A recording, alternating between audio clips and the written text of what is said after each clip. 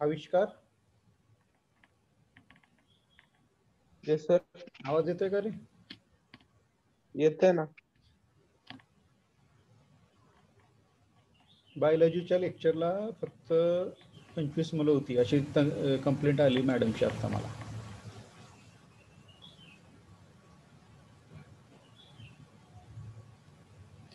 Right your name and seat number.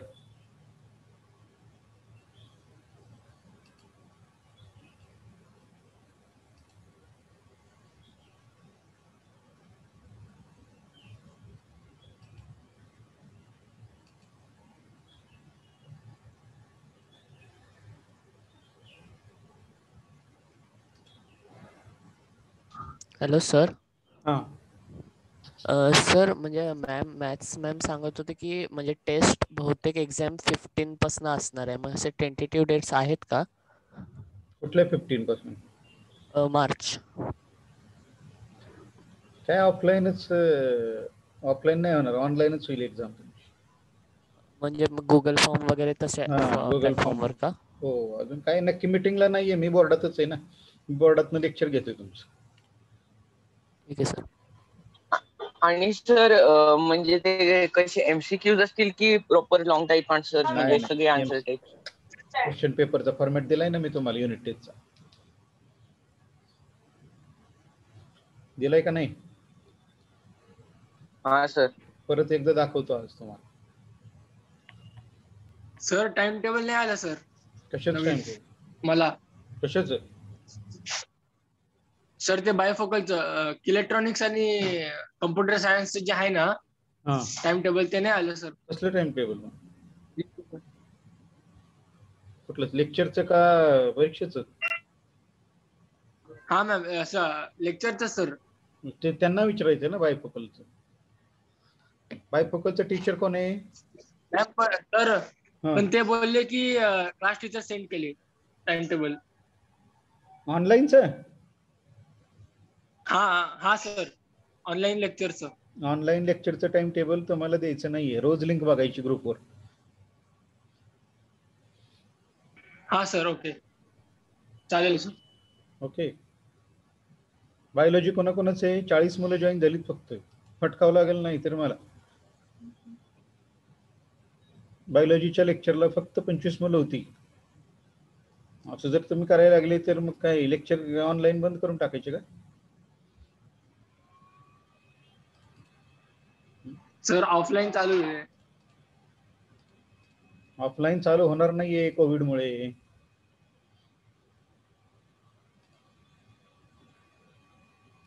कलेक्टरचा आदेश तुम्ही बघितला नाही का? 14 मार्च पर्यंत बंद केले सगळं. येस सर माहिती. मग तुम्हाला आता घरातनं पण जॉईन होता येत नाही म्हणल्यावर काय कॉलेजला यायचा त्रास आहे का?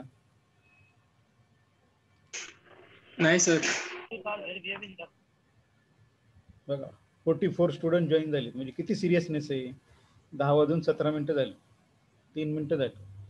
किती वेळ थांबायचं अजून? परत कळत नाही.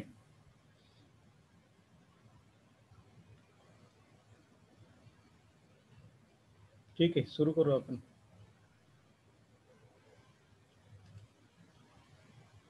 हा सर.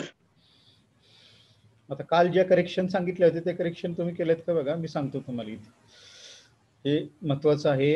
हा हुकेल रूल 2 मार्काला परीक्षेला विचारतात, लक्षात घ्या. याला IMP करून घ्या. इथं पाय इलेक्ट्रॉन्स पाहिजे, इथं चुकून पी इलेक्ट्रॉन झालेले बघा. इथं मी अंडरलाईन करून दाखवतो, तुमच्या नोट्समध्ये करेक्शन करून घ्या जर प्रिंट आउट काढलेले असतील तर.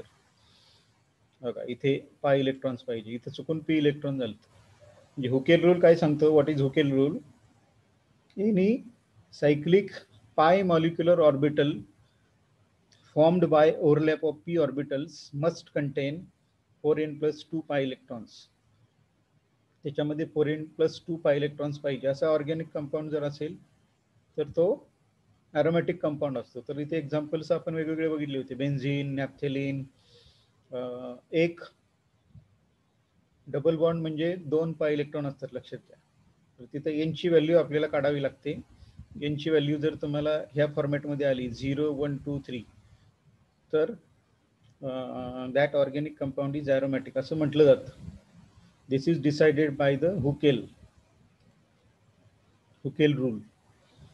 परीक्षेला कुठलं तरी एक कंपाऊंड देतील आणि तुम्हाला हे करायला लावतील, decide whether the नॅप्थेलिन is aromatic or not, benzene is aromatic or not. So we have to use this formula. This aromatic असं म्हणायचं, बेन्झिन इट इज सायक्लिक. पहिल्यांदा draw the structure of benzene. So it should obey the rules. It is planar, cyclic. It is having 3 double bonds. So 3 double bonds is equal to 6 pi electrons. आणि महत्वाची condition म्हणजे each carbon should be sp2 hybridized. This is the condition. The rule मध्ये दिलेले बघा. See the rules. See the rules here. Aromatic compounds are cyclic and planar. All atoms in the rings are sp2 hybridized. This is the very important condition. If it is not sp2 hybridized, तर तो aromatic असूच शकत नाही. तर हे कालच्या लेक्चरला आपण सगळं बघितलेले. याच्यावरती फक्त हुकेल रूल वर क्वेश्चन. हा बोला. ते हुकेल रूल मधले जे एक्झाम्पल्स आहेत टेक्स्टबुक मधले त्यातलेच येणार एक्झामला की कुठले पण येतील? नाही, ते दिलेले तेच येतील. बेन्झिन, नॅप्थेलिन किंवा हे पिरिडीन. मी दिलेत ना 3 आणि 4थं पण दिलंय मी, सायक्लोहेप्टा ट्राईन. ह्याच्यातलंच 4 पैकी एखादा विचारतील. Okay sir. हा, प्रिपरेशन मध्ये पण बघा, इथं ज्या प्रिपरेशन मेथड्स दिलेल्या आहेत त्याच्यातलीच एखादी दुसरी मेथड विचारतील. फिजिकल प्रॉपर्टीज विचारत नाहीत. चला, केमिकल प्रॉपर्टीजला सुरुवात करूया आपण आज. केमिकल प्रॉपर्टीज मध्ये in the difference between aliphatic and aromatic, it is clearly mentioned there.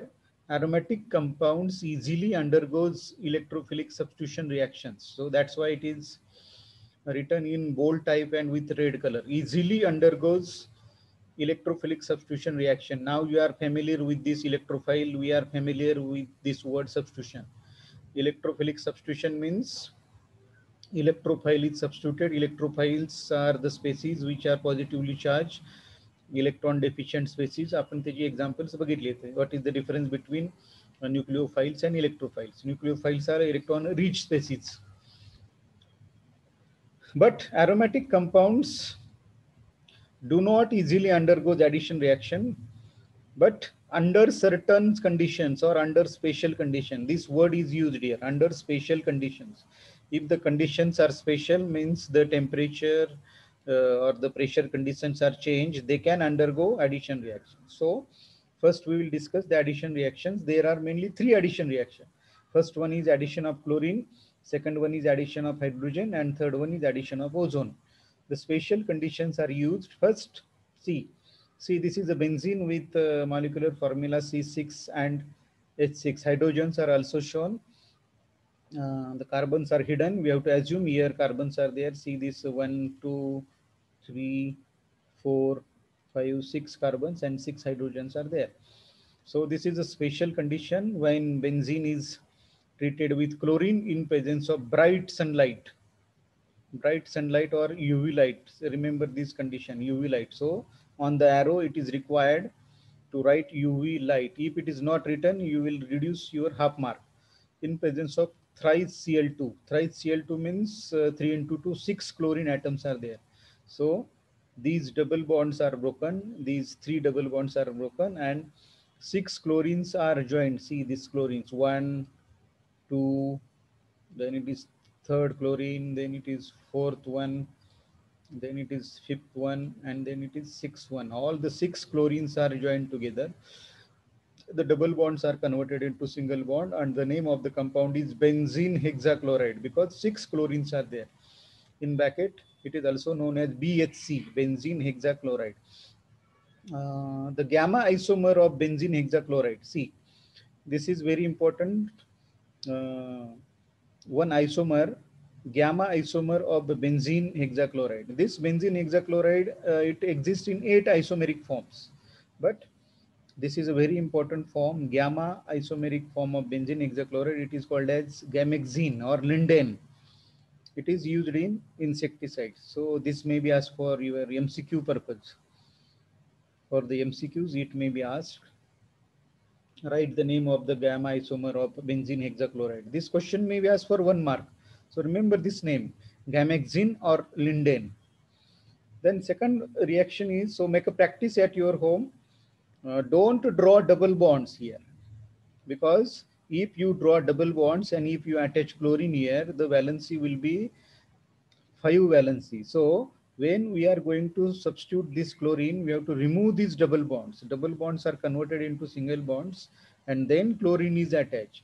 But in most of the answer sheets, I have already saw students keep the double bonds as it is and also write the chlorine. So when you are going to write the chlorine, we have to remove these double bonds here. This is the most important instruction for you. Otherwise, the valency will be disturbed. Then the second one is addition of hydrogen. See, when a mixture of benzene and hydrogen gas is passed overheated catalyst with nickel at the temperature is 453 or 473. In easy words, you can write when benzene reacts with hydrogen in presence of catalyst nickel and write the temperature condition, it gives cyclohexane, because 6 hydrogens are added here. I will show how the 6 hydrogens will be added. Like this, 6 chlorines are added. Here is one hydrogen, second hydrogen will be attached here. Already the hydrogen is there, but another 6 hydrogens we are adding. So the formula will be C6H12. See the formula of benzene and see the formula of cyclohexane. These double bonds are converted into single bonds. कळलं का ही reaction? This is the addition of hydrogen. समजली? Yes sir. हो sir.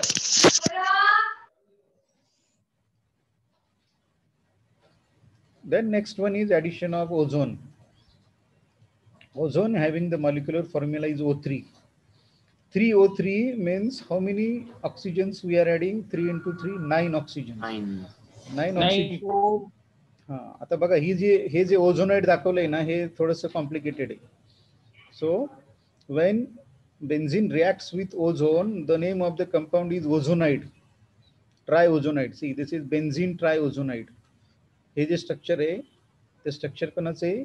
Benzene ट्रायओझोनाइडचं structure आहे. हे थोडंसं complex आहे. तर अशी रिएक्शन परीक्षेला विचारणार नाही. येतात का परीक्षेला? एक्झामला येतात?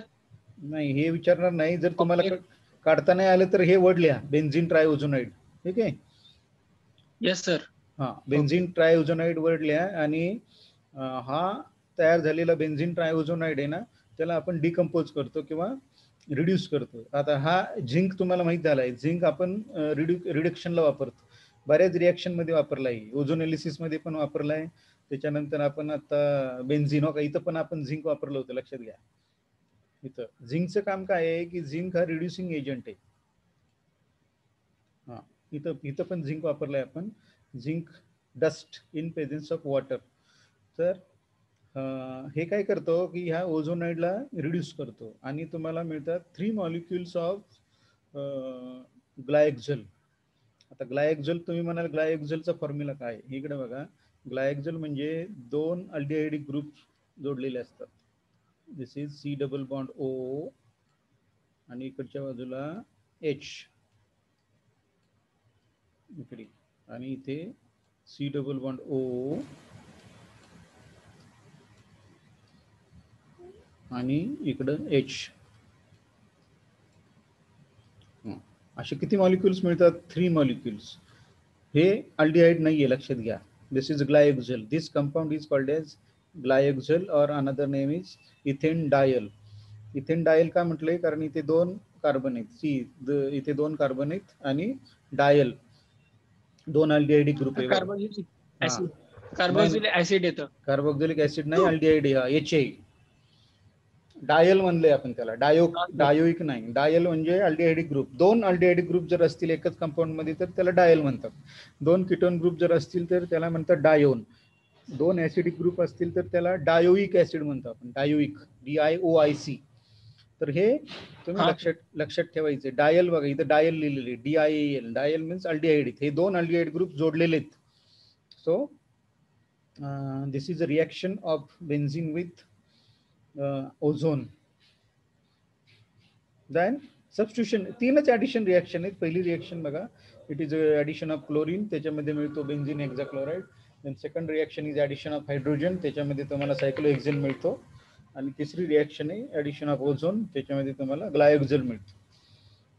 हा, तर आता सबस्टिट्यूशन रिॲक्शन्स आपण बघू. सबस्टिट्यूशन रिॲक्शन मध्ये काय होतं, one item is substituted by another item or group. म्हणजे एखादा ॲटम किंवा ग्रुप सबस्टिट्यूट केला जातो आपण. आता ह्या कुठल्या रिॲक्शन्स आहेत substitution reactions? Benzene shows electrophilic substitution reactions. म्हणजे इथं तुम्हाला इलेक्ट्रोफाईल सबस्टिट्यूट करायचा आहे. आता इलेक्ट्रोफाईल कॉन्सेप्ट परत परत सांगणार नाही. इलेक्ट्रोफाईल मीन्स पॉझिटिव्हली चार्ज बेसिस असतात. ठीक आहे. एक रिॲक्शन आपण बघूया, इन विच वन हायड्रोजन और more hydrogen atoms of benzene rings are replaced by electrophilic groups. मग इथं इलेक्ट्रोफाईल्स दाखवलेत बघा. इथं Cl इलेक्ट्रोफाईल आहे, ब्रोमिन इलेक्ट्रोफाईल आहे, NO2 इलेक्ट्रोफाईल आहे. इथं प्लस डोक्यावर लिहिलेलं नाही. Cl plus is इलेक्ट्रोफाईल, Br plus is इलेक्ट्रोफाईल, NO2 plus is इलेक्ट्रोफाईल, SO3H plus is इलेक्ट्रोफाईल, R is electrophile. So this acyl group is also electrophile. So these are the some examples of electrophiles are shown. First one is halogenation reaction. Now we are familiar with this word. Halogenation means addition of halogen. See, in this reaction, hydrogen atom of a benzene ring is replaced by halogen atom. इथे बघा, बेन्झीनला 6 hydrogen आहेत इथे. ठीक आहे, इथे दाखवलेले नाही आहेत, but it is assumed 6 hydrogens are there. So in this halogenation, first we will discuss the chlorination reaction. Chlorination means addition of chlorine. It is taken place Fe. It is a catalyst in dark. So one hydrogen here, it is replaced with chlorine, and this is a byproduct. दोन chlorine आपण add केले होते. एक chlorine इथे गेला आणि दुसरा जो क्लोरीन आहे तो हायड्रोजन सोबत कंबाईन झाला आणि त्याचे HCl बाहेर पडलं. ठीक आहे, तर ही रिएक्शन आहे क्लोरिनेशनची. Chlorine reacts with benzene in dark in presence of iron. ते याचं एक्सप्लेनेशन खाली दिलेले. ठीक आहे, ह्या रिॲक्शनचं एक्सप्लेनेशन दिलेले. तुम्ही याच्याऐवजी दुसरा पण कॅटलिस्ट वापरू शकता इथे, AlCl3, अनहायड्रस AlCl3.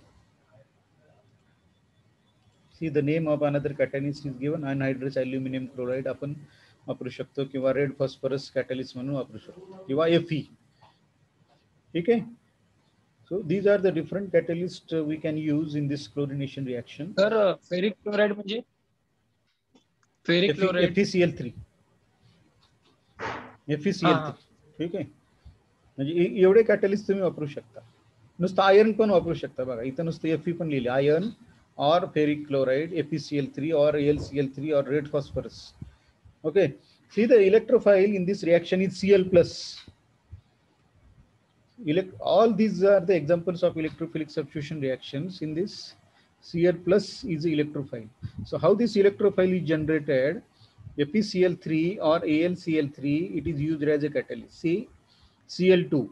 So what is this role of catalyst? This FeCl3 will pick up one chlorine towards itself, and it becomes FeCl4. FeCl4 is a base here, and Cl plus is the electrophile.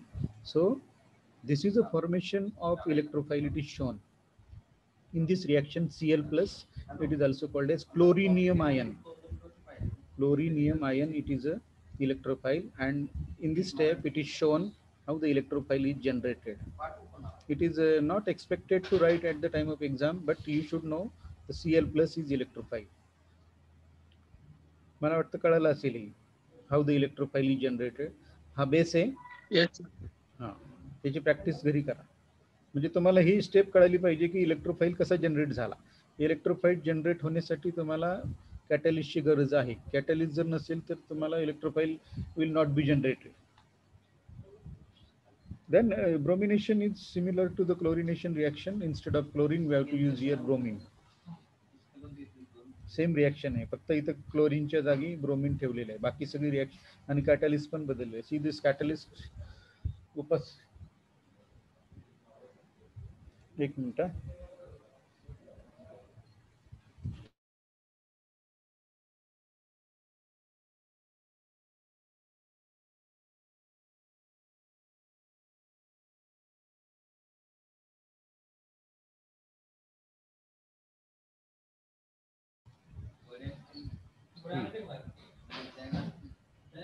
हे कळालं का bromination? Yes. हा, same chlorination सारखं आहे, फक्त इथं bromine plus that is ब्रोमिनियम ion catalyst म्हणून वापरतो. इथं क्लोरिनियम आयन होतं, त्याचं नाव इथे दिलेलं नाही. क्लोरिनियम आयन, याचं नाव काय? ब्रोमिनियम ion. So this generation of electrophile is also same. बघा इथे hydrogen is replace with bromine आणि ब्रोमिक ऍसिड इथं बाहेर पडलेलं. आता तुम्ही म्हणाल मग आयोडिनेशन होतं का? आपण क्लोरिनेशन केलं, ब्रोमिनेशन केलं, आयोडिनेशनचं काय? तर iodination is not possible because त्याचा जो बाय प्रोडक्ट असतो HI, तो रिड्युसिंग एजंट आहे. हा HI काय करतो, परत जो प्रोडक्ट तयार झालाय त्याच्याशी रिॲक्ट करतो आणि परत आपल्याला रिॲक्टंट मिळतं. म्हणून HIच्या रिॲक्शन होत नाही because HI is a reducing agent. Then when excess of chlorine is used, see. Sir हा बोला. नाही सर, डाऊट नाहीये. हा, समजलं का? हा sir. Why iodination does not undergoes, असा प्रश्न विचारतील sometimes. Why benzene do not undergoes iodination reaction? So your answer should be like this: if benzene react with iodine, the product will be formed iodobenzene plus HI, where HI is a strong reducing agent which will reduce the product, and again we will get back the benzene. That's why it is not possible. याचं उत्तर इथे दिलेलं नाहीये, but it is expected to right. हे application based आहे. दिस is application based question. So with access of chlorine, sir notes मध्ये आहेत. नाही कुठंच दिलेलं नाही. हे तुम्हाला तुमच्या अंडरस्टँडिंगने लिहायचं आहे. फक्त एवढीच लाईन दिलेली, iodination of benzene is not possible as it is reversible process. Why it is reversible त्याचं उत्तर दिलं मी. त्याचं उत्तर मी दिलं बिकॉज HI तयार होतं इथे. HI is a reducing agent which again reacts with the product and gives back the reactant. आता इथे बघा, the next reaction is when excess of chlorine is used. Excess of chlorine means here we are using 6 into 2, 12 molecules of chlorine. The product is hexachlorobenzene. Benzene hexachloride is different. See, this benzene hexachloride is different. इथं आपण 6 chlorine item वापरले होते, इथं आपण 12 chlorine item वापरतो. 6 into 12 in presence of the catalyst anhydrous AlCl3. See here, the double bonds as it is, six hydrogens are replaced. This is substitution reaction. Excess of chlorine, this is substitution reaction, and this is addition reaction. Don't get confused between addition and substitution reaction, because here chlorines are added to the double bonds. Here chlorines are not added. These are chlorines are substituted. We can see double bond of the benzene ring remains as it is. So 6 chlorine atoms are substituted, 6 hydrogens are removed. These 6 hydrogens will combine with remaining 6 molecules of chlorine, and we get here 6 molecules of HCl. So कळाले का ही reaction? बघा, 12 chlorine वापरले होते, त्यातले 6 chlorine आपण कशासाठी वापरले? सबस्टिट्यूशनसाठी. आणि त्याच्यातले 6 क्लोरीन कोणासोबत कंबाईन झाले? हायड्रोजन सोबत, and we get here 6 molecules of HCl. ठीक आहे. Next reaction is nitration. आता नायट्रेशन खूप वेळा आपल्याला वापरावं लागणार आहे. 12वीत पण आपण फिनॉलचं नायट्रेशन करणार आहे, त्याच्यानंतर इथर्सचं नायट्रेशन करणार आहे, दॅट इज ॲनिसोलचं नायट्रेशन. तर नायट्रेशन ही रिएक्शन 4 ते 5 वेळा आपल्याला बघायची. त्याच्यानंतर सल्फोनेशन रिएक्शन. ह्या रिएक्शन समजणं खूप महत्त्वाचं. नायट्रेशन म्हणजे काय असतं सांगतो. when NO2 group is introduced to the benzene ring, it is called as nitration reaction. NO2 group. आता नायट्रेशन करण्यासाठी ही कंडिशन खूप महत्त्वाची. that is called as nitrating mixture of concentrated nitric acid and concentrated sulfuric acid. This mixture is called as nitrating mixture. म्हणजे हे दोन acid जर mix केले आपण तर त्याला नाव आहे नायट्रेटिंग मिक्सचर. हे दोन ऍसिड लक्षात ठेवा. HNO3, that is concentrated HNO3 and concentrated H2SO4. हे दोन मिक्स केल्याशिवाय नायट्रेशन होत नाही. and see the condition is 313 to 333 LV. If you forgot to write the temperature, we have to write this triangle indicates heating is important. So here it is mentioned, here heat is mentioned. म्हणजे जर आपलं temperature विसरलं तर हा triangle काढायचा. It gives nitrobenzene. So nitration means what? NO2 group is substituted. NO2 group is substituted. We can see here NO2 group is substituted. म्हणजे here NO2 plus nitronium ion is a electrophile. आता तुम्ही म्हणाल की NO2 plus काय तयार कसं झालं by using this. So the detailed reaction is shown here. This is HNO3. HNO3 मुद्दाम असं वेगळं लिहिलंय समजण्यासाठी. HNO3 इथं 2 ऑक्सिजन आणि 1 आणि हे H2SO4 चे 2 मॉलिक्यूल आहेत बघा. When this is mixed together, we get here twice HSO4 minus. हा base आहे. This is a base, and we get here H3O plus and NO2 plus. This NO2 plus we have to use as a electrophile. हा NO2 plus इथं जोडलेला आहे. So it is a nitrobenzene. He step तुम्हाला परत कुठंच दिलेली नाहीये, लक्षात घ्या. 12वीत पण दिलेली नाहीये. तर ही फक्त 11वीच्या ह्याच चॅप्टर मध्ये दिलेली. How the electrophile is generated हे कुठं विचारत नाहीत, but you should know how the NO2 plus is generated. हा सर. कळलं का नायट्रेशन? येस. म्हणजे नायट्रेशन म्हणजे काय, NO2 ग्रुप तिथं जोडला पाहिजे. क्लोरिनेशन म्हणजे काय, तिथं क्लोरीन आलं पाहिजे. ब्रोमिनेशन म्हणजे काय, त्या बेन्झिनला ब्रोमिन आला पाहिजे.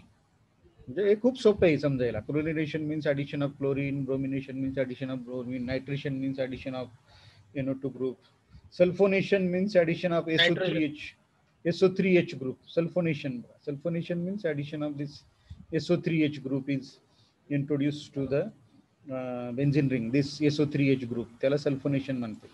आता for the sulfonation we have to use the fuming sulfuric acid.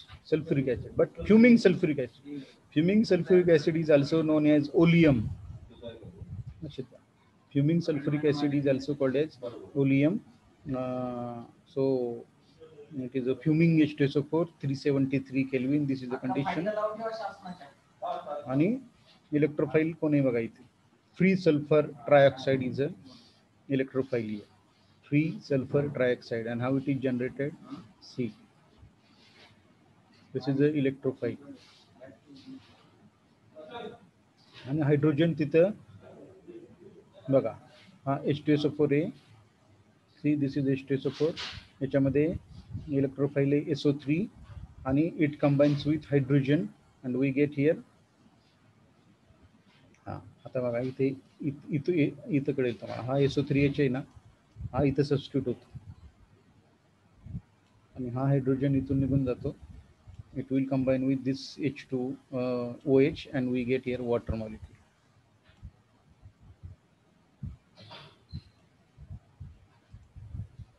ठीक आहे. आता तुम्ही म्हणाल की इथं SO3 दाखवलेले बरोबर ना, इथं कसं होतं NO2 प्लस इथं जोडलेला होतं बरोबर ना. हा, दो द ग्रुप इज SO3H. याच्या म्हटलं इलेक्ट्रोफाइल एवढाच आहे, लक्षात घ्या. इलेक्ट्रोफाइल SO3 आहे. ठीक आहे. SO3H is a group but electrophile is SO3. हा फरक लक्षात ठेवा. या फक्त सल्फोनेशन मध्येच असं होतं, बाकी कुठल्या रिएक्शन मध्ये नाही होत असं. त्याच्यानंतर पुढची रिएक्शन आहे, दिस is a फ्रायडेल-क्राफ्ट अल्किलेशन. फ्रायडेल-क्राफ्ट is the name of the scientist. Alkylation and acylation. There are two reactions. Friedel-Crafts, one is alkylation and one is acylation. So first I will explain this alkylation reaction. When benzene is treated with an alkyl halide, see any alkyl halide, here example is taken methyl chloride. We can take ethyl chloride also, then propyl chloride also. Instead of chloride we can take bromide also. So the main condition is RX here, alkyl halide, RX. We can take any alkyl group, any halogen except fluorine. We can take chlorine, bromine, iodine also. So once again I am explaining the conditions when benzene is treated with alkyl halide like methyl chloride. For example, it is taken in presence of catalyst is important. Anhydrous AlCl3, it is a catalyst. It gives toluene because CH3 group here is substituted. CH3 is electrophile here. CH3 is electrophile. Now my question, instead of this methyl chloride, if this is used C2H5Cl, now tell me the product. Instead of methyl chloride, if this is used, ethyl chloride is used, what will be the product here? Tell me. Ethyl benzene. Ethyl benzene. Very good. Ethyl benzene. आणि इथे ethyl benzene plus HCl. very good. Ethyl benzene plus HCl. So instead of this C2H5Cl, if I have used here this one,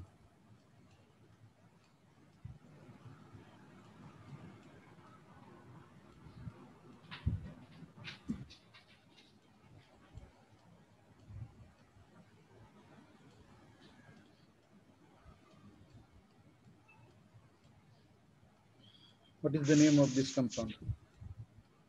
This is isopropyl chloride. If isopropyl chloride is used instead of this methyl chloride, what will be the product?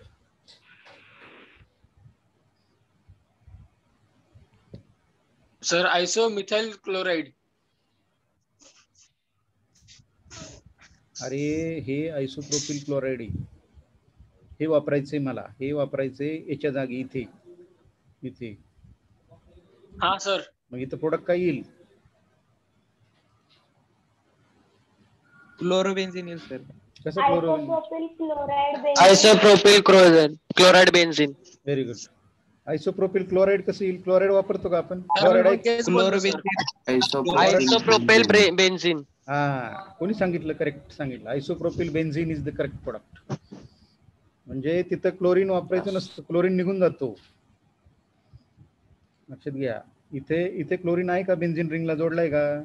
नाहीये. तो combine होतो HCl सोबत, hydrogen सोबत combine होतो. म्हणजे इथे कुठलाही तुम्ही जरी ग्रुप वापरला तरी इथला हॅलोजन इथे घ्यायचा नाही. It will combine with the hydrogen and it will be the by product.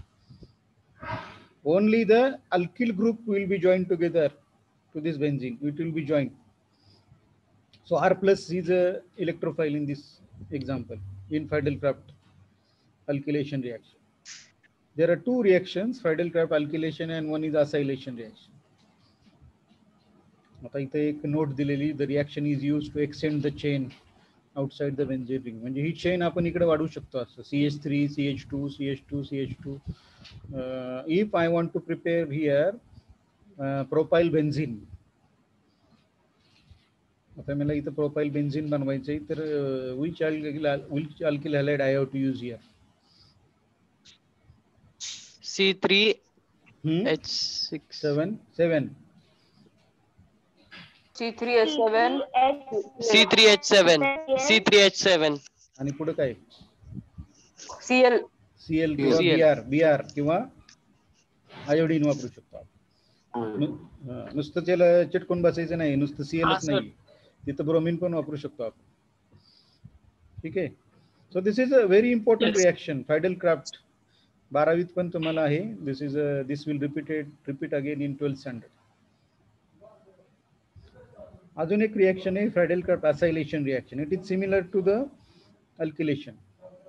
Friedel-Crafts alkylation and Friedel-Crafts acylation, these are the two reactions given by